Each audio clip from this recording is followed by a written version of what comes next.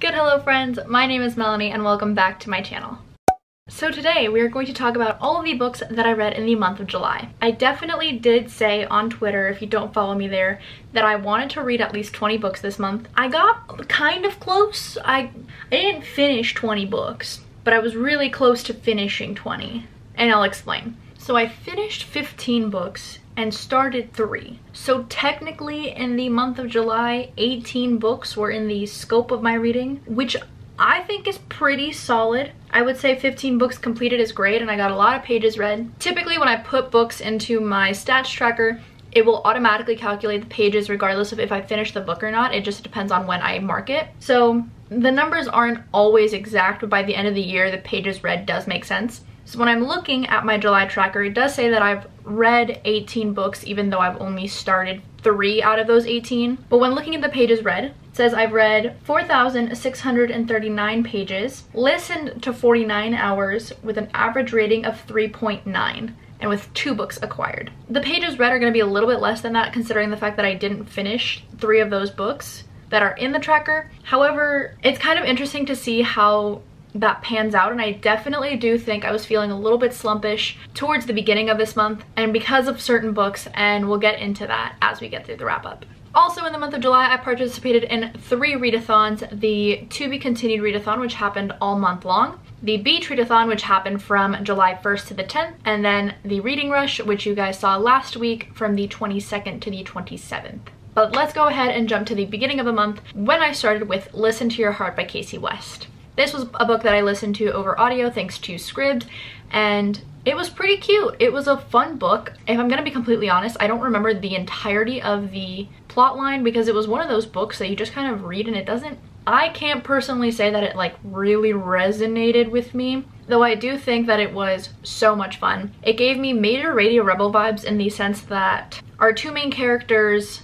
are hosting a podcast and it's like an advice column for their high school, and it's so much fun, like so much fun. And to see how each character develops was done really well. However, some of the petty drama wasn't what I was all about. Granted, it is a YA and I'm starting to slip away from that a little bit more, and I mean, don't get me wrong, I've read a bunch of great YAs, but for me personally, this was just something kind of fun, kind of predictable. And although it didn't feel like anything super special to me, it still was a lot of fun. And I gave this a 3-star rating.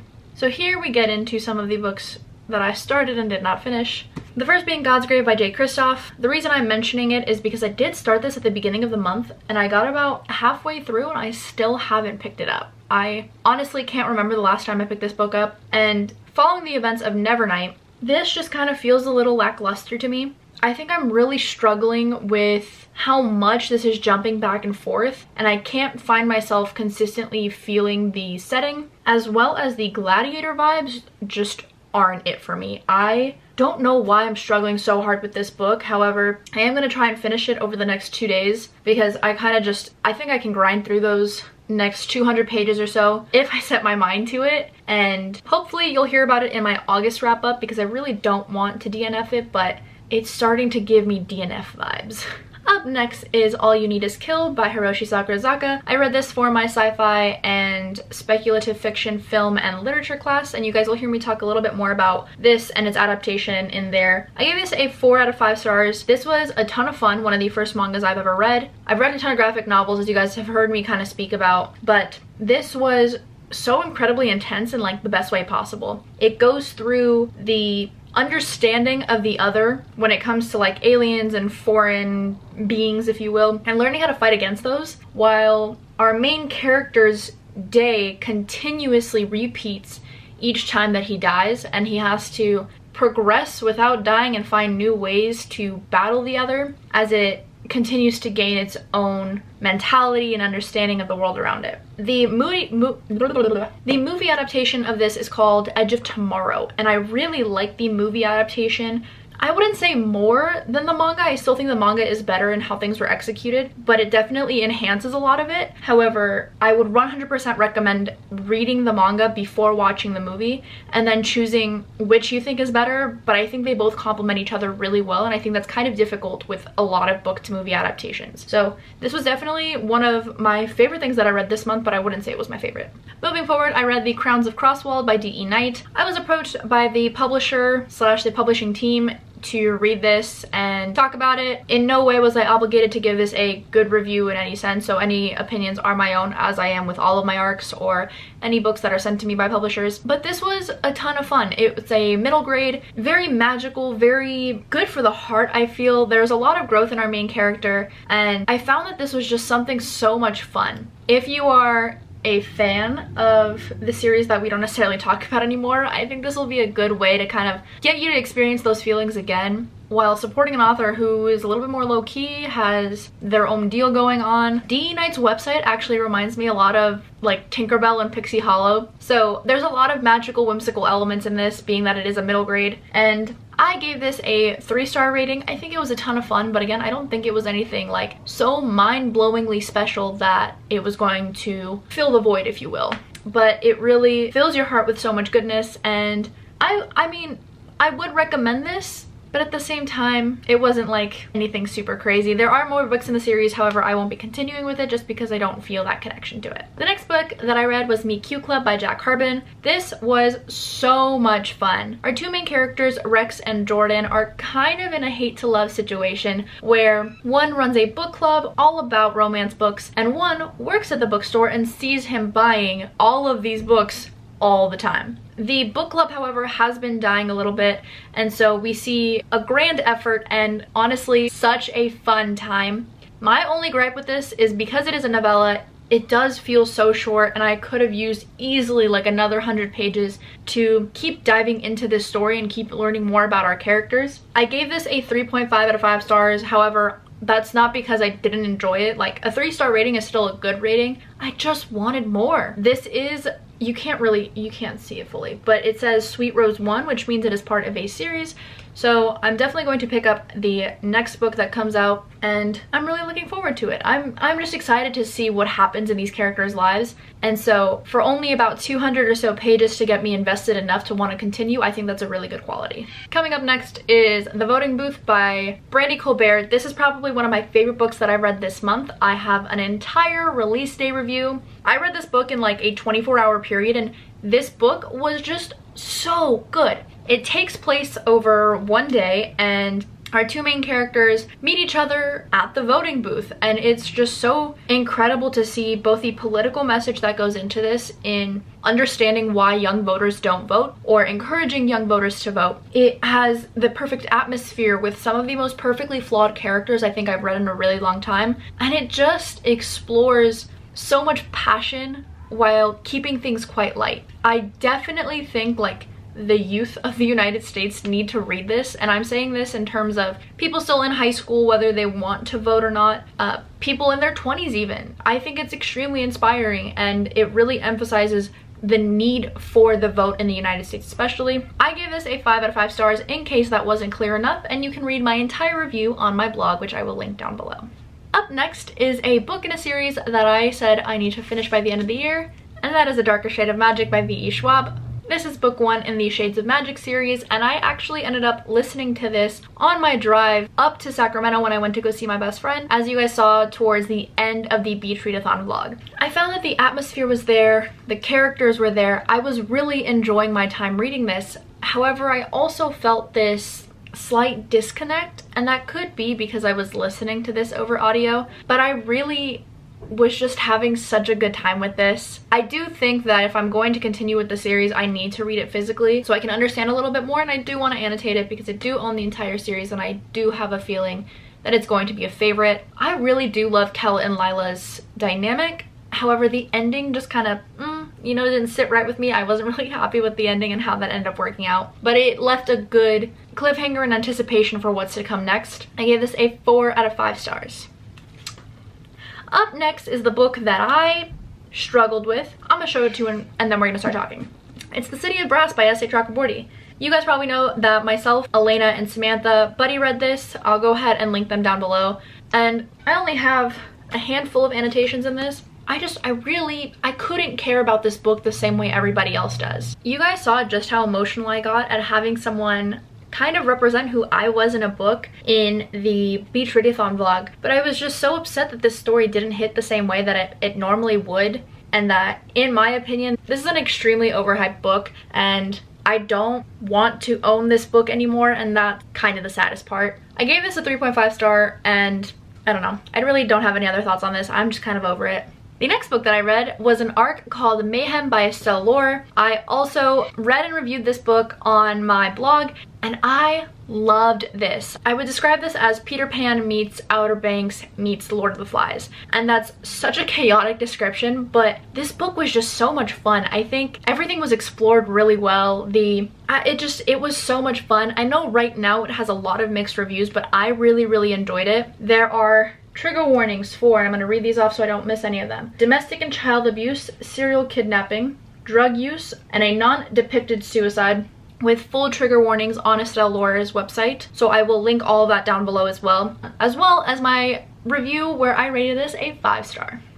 Up next, we have Ninth House by Leigh Bardugo. I love this book. I love the fact that it has settings that I could relate to. I love the dark academia. I loved seeing how our main character was affected by every single person that surrounded her. I do know that this book could have done a little bit more for me. I listened to this over audio, and I think that atmosphere definitely played a huge role in how much I enjoyed it. I'm really excited for book 2, so I can't wait to keep going with the series and learn more about Alex Stern and all of her crazy adventures.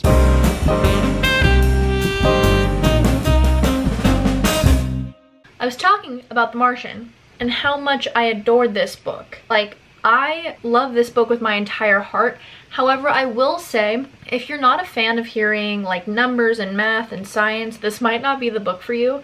There were a couple of moments where I was like, okay, Mark, I don't need to hear your math. Just tell me how many days you're gonna live. But he gave me that level of sass after the fact. And if you've seen the movie and you think Mark is hilarious there, guaranteed you're going to think he is so much funnier in the book, because there are a couple of jokes that they kept out, and it's just, he's so funny. I'm trying to see if I can find, he literally at one point, once he starts to get into communication with NASA, he says, look, a pair of boobs. And you can see he put the little text emoji thing of a pair of boobs. Favorite man-child, favorite book, loved it. Moving forward, I read Aphrodite Made Me Do It by Trista Mateer. This was such a pleasant surprise because hello, are you okay? Because a lot of these poems stood out to me in a way that I was not expecting them to, in even the slightest. The illustrations were absolutely gorgeous, and I'm highly considering purchasing this and reading it physically, because there's nothing better than experiencing in its entirety in the form that I think that you should read poetry books, because there's a lot of aesthetics that go into this. So I really love this, and I definitely want to give this a reread physically. Up next, I read You Are the One by Cute Blackson. This kind of came to me at the perfect time in a very surprising way. Recently, I had someone comment on my transfer experience video that they were happy to see me really happy, and I'm gonna be real and honest with you guys, it took me a while to get to that point. And so I can very joyfully and proudly say that, like, dude, I'm doing so good right now. So to have You Are the One kind of validate certain things and almost make me explore the parts of my life that I haven't explored in a really long time, it just came at the perfect moment. I read this initially just to complete a challenge for the reading rush so that I could say that I read another book, but it surprisingly, it just hit right. I do think there were a few moments that I was kind of pulled from the story, because the way Cute takes people on this journey of understanding that they are the one is through this expedition with just him. So it's him and another person, and they have to take all of these chances and all of these risks and understand what it means to let go in order to understand what it means to be themselves. I think this was beautifully done, and some of the things that kind of stood out to me is from the very beginning. One of the quotes is, "What else is there to do but love?" And that I really had to put the book down for a split second. I was like, yeah, you're right. What else is there to do but love? Like, why be stressed? Why be upset? Why be anything other than blessed to be where you are, even if your situation is not the same as somebody else's. And then the second thing was forgiveness is something you do for you. So it definitely got me in my feels a little bit. It got me a little bit emotional, but overall this just was an amalgamation of everything that I needed in that exact moment, and things like that are so surprising when they come to you at just the right time. And I gave this a 4 out of 5 stars, and if I forgot to say I gave Aphrodite Made Me Do It a 5 out of 5. Up next is a book that I didn't really like, and that was China Rich Girlfriend by Kevin Kwan. Okay, well, I don't even know where to start with this one. I loved Crazy Rich Asians. I love the movie adaptation of Crazy Rich Asians. I did not love the sequel, China Rich Girlfriend. I gave this a 2-star rating after debating between a 2 and a 2.5. I was like, is a 2-star like too harsh? Like, no, I really did not enjoy my time reading this. A lot of people do say that the sequel isn't as enjoyable as the first book, and I have to agree. I don't know. They're just, after seeing the amount of excitement and power that goes into Rachel's character in book 1, this one kind of follows everyone but Rachel and Nick, and although we do see them, it's not in the most positive light. Like, people are still just so mean to them, and the amount of toxicity in this family, it's not even like entertaining anymore. You know, when I think about, you know, that level of like dramatics, I think of telenovelas, I think of K-dramas, I think of any soap opera. This did not feel like any of that. It just kind of felt wrong. Everyone in this book is just so mean to each other, and Kevin Kwan, although yes, this book was written like years ago, still is insensitive to certain issues like using the R word, using the N word. I'm gonna see if I can find a list of trigger warnings for this, but I just didn't enjoy this. Not only was the sequel just not good, Kevin Kwan isn't somebody that I want to support. Quite frankly, I don't care about the next book. And some of the risks that Kevin takes with his characters, like there's a moment, you know how romance has like the third act thing? The third act in this was terrible. I was so angry that that was the choice that was chosen to be made because it didn't make any sense. So I really didn't enjoy this. This was just bad vibes all around. I know so many people who love this, but I don't want this book on my shelves. I wish I didn't consume the story. And yeah, I just not about it. Going to get rid of the series. Up next, I read The Brother Years by Shannon Burke. This is an arc that comes out on August 4th. This is also a book that I haven't finished, mostly because I was reading it, had a great time with it, didn't DNF it, but I am planning on reading it in August, and I did talk about it in my August TBR, so you guys will hear me talk about this in August wrap up, just not right now. And as we're nearing down to the last couple of books, I forgot the book that is putting me in a slump. That is Kingdom of Copper by S.A. Chakraborty. As you guys heard with The City of Brass, I wasn't the biggest fan. Funny enough, as myself, Elena, and Samantha were trying to buddy read this, they finished this and I didn't. I can't get with this story. I don't understand certain choices that are being made, and because I'm a dummy, I realized that I had gotten the library copy of Empire of Gold, which is book 3, got about 30% of the way through that, and then realized, oh my god, I'm reading book 3 and not book 2. So with that being said, I kind of knew what was going to happen with book 2, but I just kind of accepted book 3 because there are so many time jumps and inconsistencies in both the magic, both the way the story is being told, and just I don't know. I'm currently reading this. I just got the audiobook from Hoopla. I am reading The Kingdom of Copper, made sure that it was The Kingdom of Copper and not Empire of Gold. Like, the only reason I'm still reading this is because I started book 3 and I kind of know where the story is going. And this is one of those situations where, you know how people read the last line of the book and they kind of know what happens? This is one of those moments where if I didn't know what happened at the end of the book and how book 3 kickstarted, I don't think I would continue. Like, I haven't picked this book up all month and I've kind of been dreading it. So now that I have the audiobook, I'm just gonna kind of listen to about 30 minutes at a time, see if it piques my interest. If not, then I'll finally put down the book, or I'll just kind of finish it whenever I choose to finish it, but like, good lord, am I not a fan. Up next, I read Midnights in a Mustang by Shannon O'Connor. If you guys follow me on Instagram and on Goodreads, you see that I read a ton of Shannon's poetry collections. I think she is one of the most surprising authors that I follow and that I interact with, because her collections are so heartbreaking, but they put you back together in such a right way. She writes about trauma and about heartbreak and what it meant to love someone so deeply and have it not work out. I will, however, say Midnights in a Mustang wasn't my favorite of her collections. I gave this a 3-star, I think. I gave Midnights in a Mustang a 3.5 star. Like I said, it was good, but not my favorite, and she is definitely someone that I think a lot of people need to check out. I'm very lucky to receive her poetry collections as ARCs and review them ahead of time before they get released, and her newest one, I'm so excited to get to that in August, and just to continue supporting her, and I love her and I love her works. However, Midnights in a Mustang isn't my favorite out of the ones that I have read. And finally, I ended the month with a reread with Love Her Wild by Atticus. Oh, man, I love love. Honestly, I love love. And being in a really, really healthy place in my life was the perfect time to reread this. As you guys can see, I have a bunch of annotations here, and this was back when I first read the book in 2017, I want to say? Yeah.